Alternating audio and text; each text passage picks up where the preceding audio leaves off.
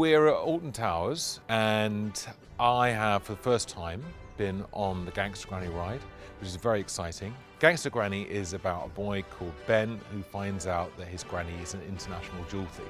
And together they go on one last job, which is to steal the crown jewels from the Tower of London. The great thing is that the ride sort of takes the story of the book, condenses it down for all the exciting bits, and so you go on the journey with Ben and Granny to steal the crown jewels. It's really immersive. Well, the Gangsta Granny ride has my seal of approval, but let's see what the real experts think. There you go. Hello, everybody.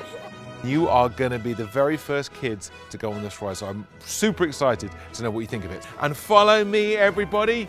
We're going to do the ride.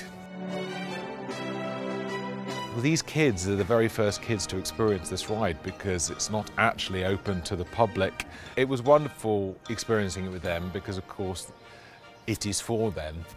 But it's just wonderful to see them happy. And the public, all being well, will be able to come on the 17th of May and experience it for themselves.